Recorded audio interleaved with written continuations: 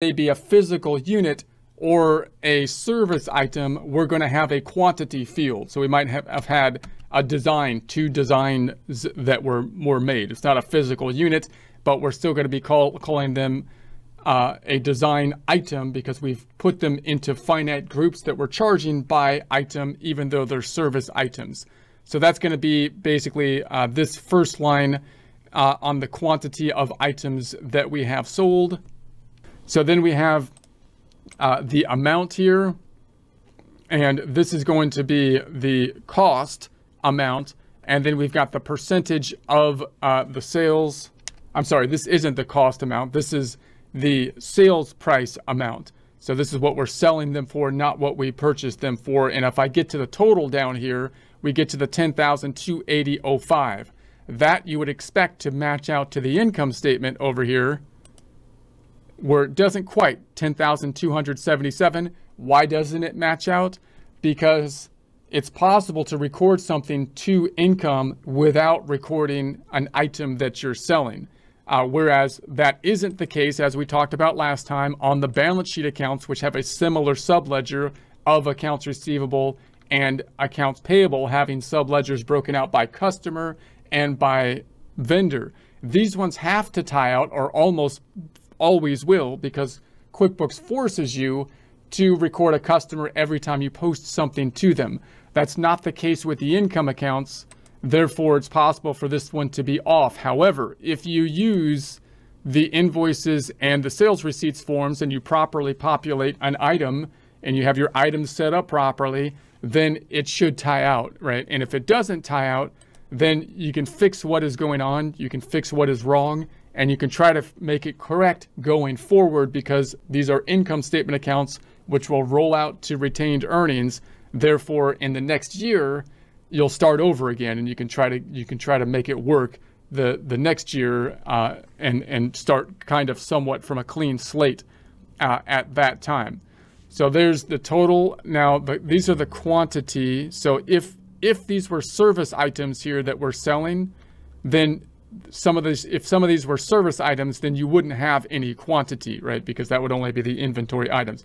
The percentage of sales column, let's pull out a trusty calculator. Where's my calculator? It's not in my recently used area. How can that be?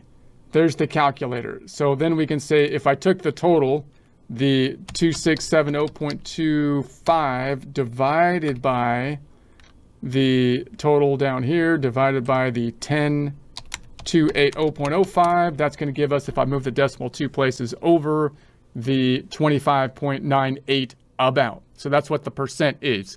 The percents are nice because if we're benchmarking to another business, usually one that's larger than us, I can't compare the total units that we sold or the total dollar amount that we sold by unit, but I can compare and say how much quantity of each inventory item am I selling as compared to my total revenue.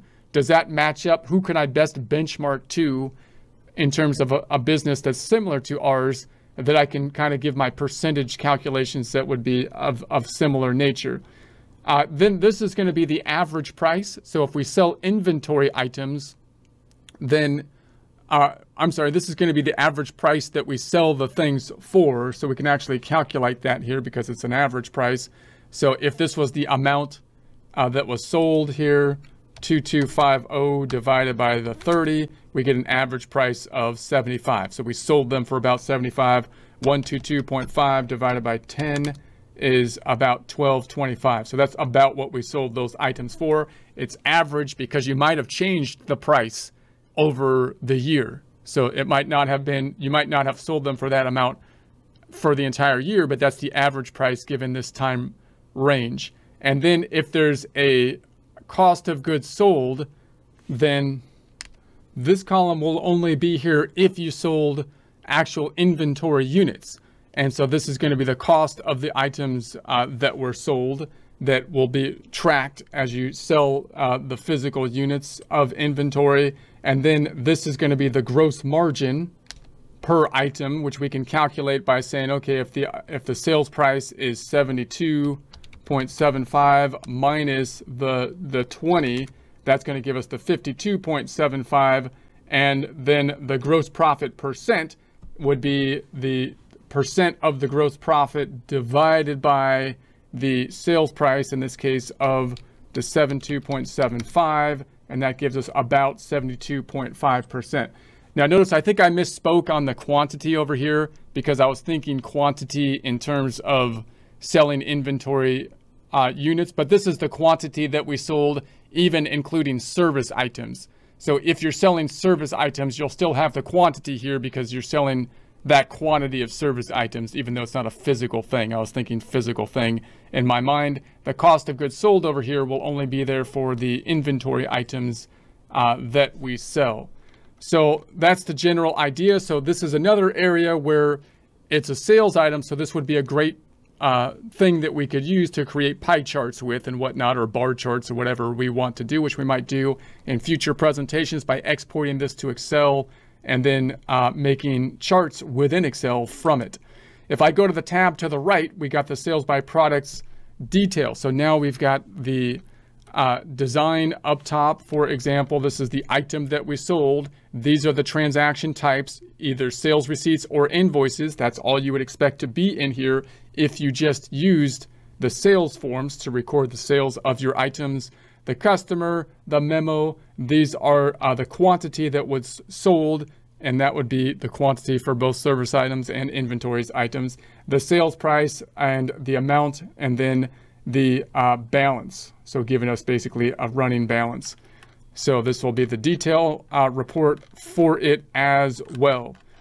So that's going to be the sales by, so just to recap, the sales by product, or the sales line of the income statement, can generally be broken out by sales by customer, and then sales by product, sales by who you sold it to, and sales by what you sold. However, you can only use those sub-reports if you're recording your sales using the sales forms and inputting them properly with invoices and sales receipts. If you're not doing that, then that's okay, because it might be easier to use a different system, like using bank feeds, deposits to record sales.